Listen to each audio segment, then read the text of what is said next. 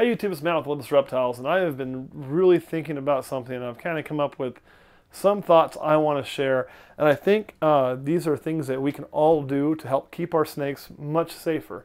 Now, let me preface this by saying I'm not a doctor, I'm not a veterinarian, and I did not stay at a Holiday Inn Express last night. But I do have some experience, obviously. I've been doing this for a little while, not as long as some, less than others. I've had some great successes, and I've had some great failures, and I'm going to share some of that with you today. So if you want to use it, awesome. I think you should. I think it's a good idea for anybody. If you don't want to use it, that's fine too. You do you. Now, what we're going to be talking about is infectious disease in snakes. This is something that people have asked me about and all kinds of stuff, and I didn't really know how I wanted to approach it. We're going to talk about things like nidovirus, and we're going to talk about things like IBD, and all of these scary things, and whatever the next scary thing that's going to come, because guys, it's going to come. There's going to be another boogeyman hiding in the closet here very, very soon. You know, when I first started it was one thing, and now it's this, and you know, there's crypto, all kinds of nasty bugs out there that your snake can get that can kill your snake or your entire snake collection. If you're me, and you have this, trust me, you do lose a little sleep over that shit at night. You know, I mean, it took me years and years and years to build this, and I've been quite blessed. If something went through here and killed my entire collection, I'm, well, screwed, blued, and tattooed, as they used to say. It's not a good situation. Now, how are we going to go about preventing that? Let's first have a little fireside chat here, sit down and talk about diseases and how they work. One, the thing that comes in that always scares the hell out of everybody with like nidovirus is it airborne? Same thing was one with IBD. Is it airborne? IBD ended up, I believe, not being airborne last study I saw, but truth be told, I'm going to tell you it doesn't matter. I don't care if a disease is airborne. And you're going to be like, what? How can you not care? If it's airborne, it's going to get into one snake and spread through your collection like wildfire.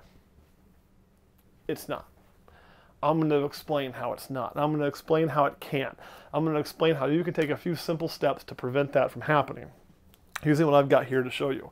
Now, with that being said, airborne disease means it can travel, it can live in the air. You know, we share the same air, we get sick. Think of all this coronavirus crap going on right now. 6 feet away, yada, yada, yada, yada, yada, yada, yada. Wear a mask, you don't cough or sneeze on people, you know, that kind of crap. The way most people get infected is they're going to touch a dirty infected surface, right? And then they're going to touch themselves. It's going to work no different here. So snakes respirate much, much slower than we do. They don't use a whole lot of air. They're not breathing out like we are as much, or in. So a snake in this tub is likely not going to share virus-infected air with a snake in that tub. Ain't gonna happen. What about coughing and sneezing? They don't do that. So I don't have to really worry about coughing and sneezing. So the airborne aspect of the disease, from them transferring it from breathing one person to another, is not really something I need to worry about. They're in their own separate little rooms, more or less, okay? That shit is not gonna happen. Okay, it's not. Chances that happen are very, very, very slim. The only time I would really be concerned with a sick snake going and giving it to another sick snake, person to person, would be with breeding. And they may share some very similar air there, so I could have a male that could infect 2 to 3 females if I had a male with nido and didn't know it. Or whatever. Because nido, they do think, might possibly be airborne. So, not a big concern. Yes, that would be a concern, breeding, but other than that, most of it's going to be because he may defecate or urinate in there. She's going to be going through that during the breeding process, so that could spread. Otherwise, in the feces, it's their own feces, so they're not going to poop out nidovirus unless they already have ding, ding, ding, ding, ding, nidovirus. So, you know, you should still clean. This is not a saying don't clean, but that's not the concern. So a couple things you need to think about. One, your hands and your tools. These right here are my snake tools. My hands, hooks, tongs, whatever the hell I use. This is how you're going to spread disease from one snake to another. What I mean is, if I were to go into this tub, pick up this snake, handle it, pick up its feces, pick up its urate, whatever, throw it away, clean, whatever I may do in that tub, okay?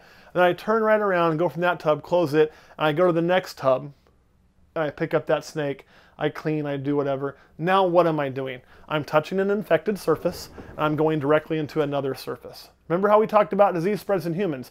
You touch something infected, and then you touch your mouth, eyes, or nose. I'm basically doing that for them. So that is where you're going to have an airborne disease spread amongst your collection. It's not going to spread in the air. It's going to spread from me touching it, touching it, touching it, touching it, touching it, touching it, touching it. It could also spread from a tool, touching a snake, touching a snake, touching a snake. So real simple way to fix that. If I open up this tub, and I check on the snake. I take her out. I dump her water in there. I handle her some. Really simple. Maybe my hook handles her. Woo, hi hooky, how you doing? I put her back. I give her some water.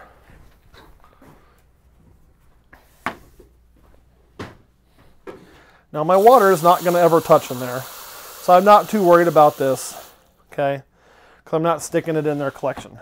Now, if that snake was sick, what all would possibly have a little bit of virus on it? That hose could. We could wash that. My hands would and my tools would. So it's really simple. I'm going to disinfect myself, disinfect any tool I might use. If I'm really concerned with it, I can come over here. I can disinfect my hose, you know. I was disinfecting the hose. That's all I'm doing. I like disinfecting hoses. No, I don't. I like disinfecting my hose. I'm not going to come disinfect your hose, though, Kurt. Anyway, hose is disinfected, hook's disinfected, my hands are disinfected. That frees me up to then come over here, check this snake. I've killed all the germs, right? So now I can come, I can pick this snake up, I can check her, see how she's doing. We're in breed season, kind of see if I'm seeing growth out of her, put her back. But now, again, before I go to the next snake, it's really simple. I need to disinfect. So we're going to start trying to disinfect our tools every time we touch a snake or work in a snake's tub before I go to the next one. Yes, I'm going to spend more money on hand sanitizer. This stuff is cheap, okay? It's fine. I don't think Kurt's going to get on to me if I say, hey, Kurt, we need to buy more hand sanitizer. He's like, why are you telling me? Just go get it. So, not a big expense there to do that, and you're going to prevent spread of disease amongst your collection. A lot, okay? Somebody's going to say I'm wrong.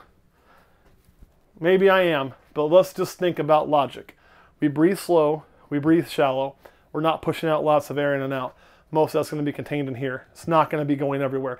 You're going to tell me, what if a germ goes down here and crawls down and crawls in there? Okay, I'm going to just do a little bit of quick math for you. I'm about 6'2", we'll say 265. Shut up. We're going to say 265. Actually, that's not too far off. Anyway, and if I go hike 5 miles, and yes, people, I still do hike 5 miles on occasion. I'm kind of tired. That's a good hike for me, okay? So 5,200 and some feet in a mile, that's me walking 5, 10, 15, 20, 25,000 feet, add another 1,000 at 200 some. I'm going about 26,000 feet. I am worn out. How big is a germ? It's microscopic, okay?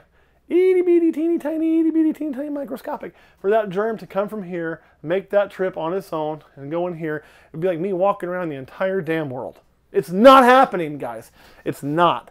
That is not how that works. They're not going to go, wow! It's just, they're going to have to be carried by something and then gone through by the animal. So I'm not too concerned with that. But we can certainly move them across. It's how we infect things. So some simple cleaning takes care of it. Somebody's going to say, what about gloves? What about gloves? One thing is, if the glove doesn't fit, you must have quit. Remember that. Ah! Whew! Got that thing on. What about gloves? Gloves are great, but if you've ever worked as a first responder or in a hospital or anything else that works with diseases, gloves are awesome. I wear them for work sometimes because I don't like to touch other people's blood. Gloves are, but let me tell you something. If I'm saying, I got gloves on, and I see this on videos a lot, I see people who are wearing gloves. That's cool, man. You do you. Let's say I got gloves on. I go over here, I'm like, man, I got gloves on. I'm really good. I can check the snake, look at her, hanging on her water dish. Damn, she's pretty. She's doing good. Okay, I'll put her back. Now, I've got gloves on. I'm going to go over here and touch. But wait a minute. Some of my gloves. You can see there's some dirt. There's some water because she was in the water. Guess what that means? Whatever that snake has on its skin is on my gloves. So if I were to go over here, open another tub, and touch another snake, then what am I doing? I'm transferring the same damn germy material. These gloves prevent you from getting germs on your hand. They don't prevent germs from being on the glove. So you can still transfer it unless you're touching her. Then every time you do that, you're changing gloves. See, I still know how to take those off. Look at that. Here's the thing. That's a pain in the ass. 2, it's going to dry your hands out more than hand sanitizer. And 3, it's going to be more expensive. It's much easier just to do that. Plus, if you get you the kind of a little bit of aloe vera, it feels kind of nice. And you're going to prevent disease from going through your collection for the most part. The other thing you can do to prevent disease is treat. When you have mites, treat. When you don't have mites, treat. You know, preventative maintenance goes a long way to not having mites. And the first sign you ever get mites, treat that area. Treat all the neighboring snakes. If you have a big collection, you're going to see them sometime, I promise. It does happen. Here's the thing. Mites themselves on a snake are not going to cause you a huge issue. It's more of like an annoyance. Think of like a dog with fleas, right? But that mite drinks blood.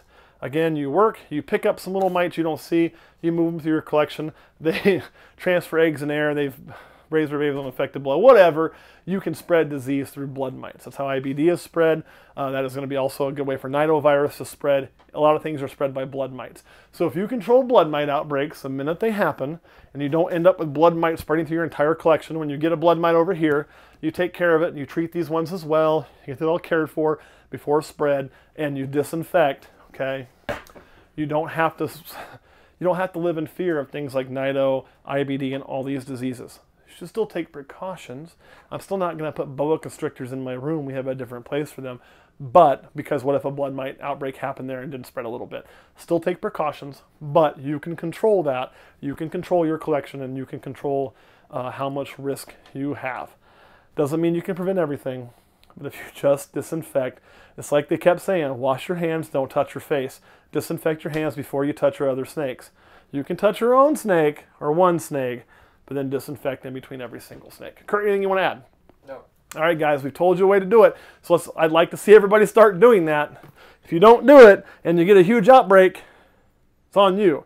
And you're going to see me in videos try to remember to use this every time. It's going to take me a while to get in the habit because I haven't been doing it. This is something I've been racking my brain on. What can I do? And that's what I came up with. And so you're going to see me make a conscious effort to do that. When other people come over, make a conscious effort to make them sanitize in between touching my damn snakes too.